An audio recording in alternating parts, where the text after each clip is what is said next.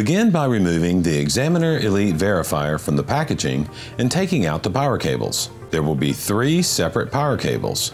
Next, we'll remove the Verifier stand from the box. Place the Xaminer Elite Verifier into the stand by sliding it in from the top and then securing it with the screw knobs.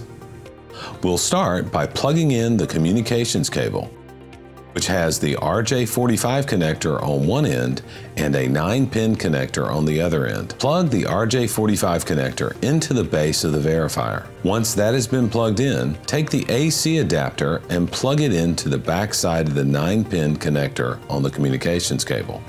The third and final cable will plug into the actual black box of the AC adapter, and then plugged into a wall outlet. This cable setup will provide direct AC power to the Xaminer Elite Verifier. If you would like to operate the Xaminer Elite Verifier on battery power, there is a battery compartment on the back side of the Verifier where you can install 4 AA batteries into the unit. If you have the optional printer, remove the printer from the packaging and take out the printer power cables. Begin by plugging the AC power cable into the back of your printer.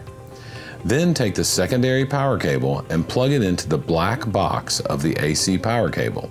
Next, plug the power cable into your wall outlet. In order to complete the connection, you'll need to plug the Verifier communications cable into the printer.